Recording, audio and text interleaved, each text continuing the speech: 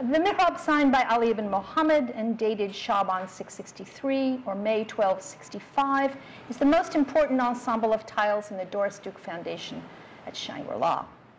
Its importance is shown by its size. It's 12, we saw this morning, it's over 12.5 feet or almost 4 meters. By its composition, it's about 70 tiles. By its materials and techniques, as we heard yesterday, footwear overglaze painted with luster is the most expensive kind of tile decoration, requiring extra fuel, second firing, special reducing kiln, and highly specialized technology. And furthermore, its importance is shown by its position at Shangri-La. It's accorded pride of place. It's positioned along the corridor from the lanai, and as Sharon Littlefield noted in her handbook, at the start of a central axis that leads down from the living room across the pool, straight through where we're sitting right now, and onto Diamond Head.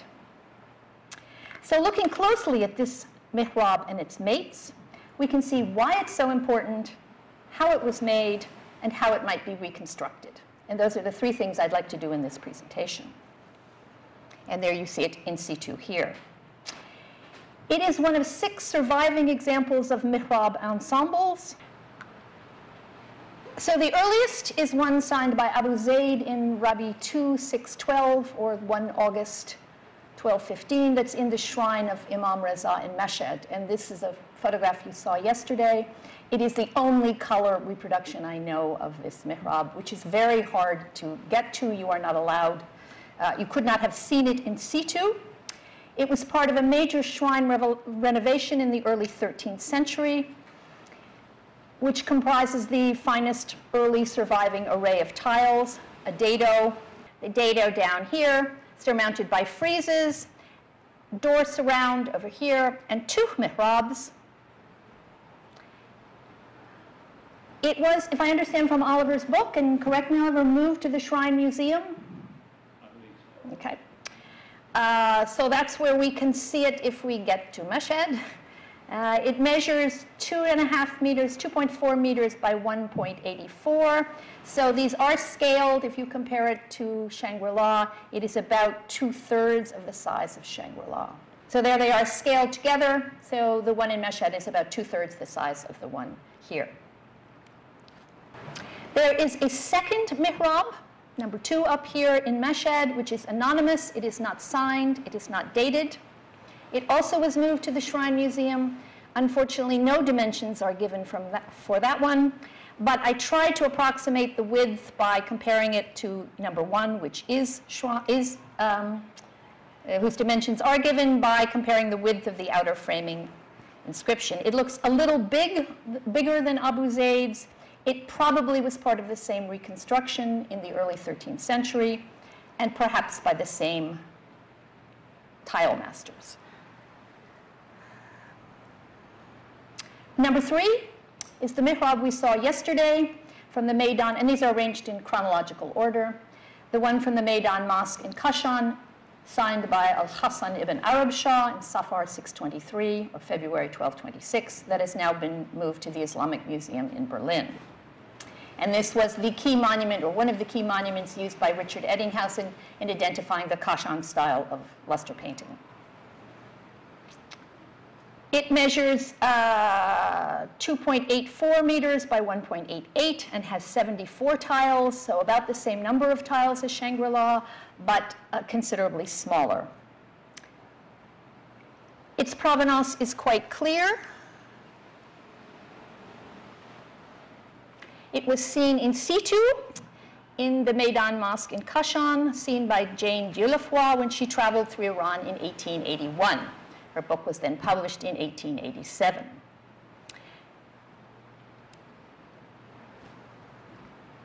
After that, it showed up for sale in 1913 at Vincent Robinson and Sons in London.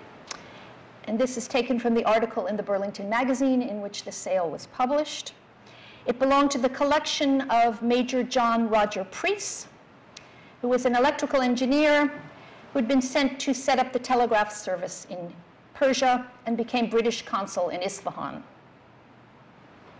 The article noted that it had been seen in situ in 1881, but since then had been removed piece by piece and patiently collected over the past 20 years. It was eventually brought to England, loaned to the V&A, who declined to purchase it, I understand. And the article also noted that already by this time in 1913, it had been repaired. So if you compare the Dieu la foi and the 1913 view, the missing parts had already been restored by this point, and the Quranic inscriptions reconstructed with the aid, it said in the article, of a calligrapher from Tehran. It was then acquired after this sale by the Berlin Museum, which I find interesting that Berlin was acquiring things in 1913, along with several other tiles from the priest's collection. The fourth mihrab in the series is also from the tomb of Imam Reza in Mashhad, dated 640 or 1242, and signed by Ali ibn Muhammad ibn Abi Tahir, the same person who signed the mihrab here in Shangri-La, but 23 years earlier. So we have a 23-year gap between this one and the one we just saw up in the corridor. According to Oliver's magisterial study, once again, it measures 1.9 by 1.25. So there it is compared to Honolulu again. So it is about half, about half the size of the one in Honolulu. So the fifth, chronologically, is the one right here in Honolulu.